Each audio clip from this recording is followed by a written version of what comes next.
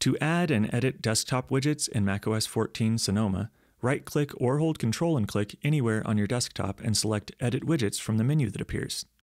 A window will appear at the bottom of your screen. Either search for a widget in the top left of the window, or scroll down the left or right columns and click on the widget you want. Then, choose a size in the right column and drag and drop the widget onto your desktop to add it wherever you like. A side note, you may see widgets of apps you have on your iOS devices available, but I'm not signed into my Apple ID on this demo account, so my list is just the basic stock widgets. Once you're finished adding widgets, click the Done button in the lower right of the window and the setting will be saved. If you ever want to move a widget, it's as simple as clicking and dragging it to a different location on your desktop. Also, clicking on some widgets will open up an associated application.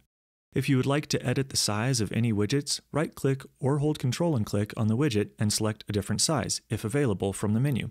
The top Edit button in the menu allows you to customize the individual widget with things like place, time, stock symbol, etc. They are all different, so you can customize that feature on your own. Also, if you would like to remove it from your desktop, you can select Remove Widget from the same menu.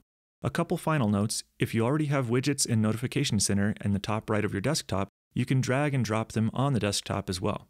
Also, widgets don't get in the way of applications, so when you have different windows open, the widget will automatically stay hidden behind windows or gray itself out if it's not being covered, which is less distracting. Finally, every widget has different features, so just click around and explore to find out more about them and how you can improve your personal macOS workflow. If you found this video helpful, please consider liking, subscribing, or clicking the Super Thanks button below to help out my channel. Thanks.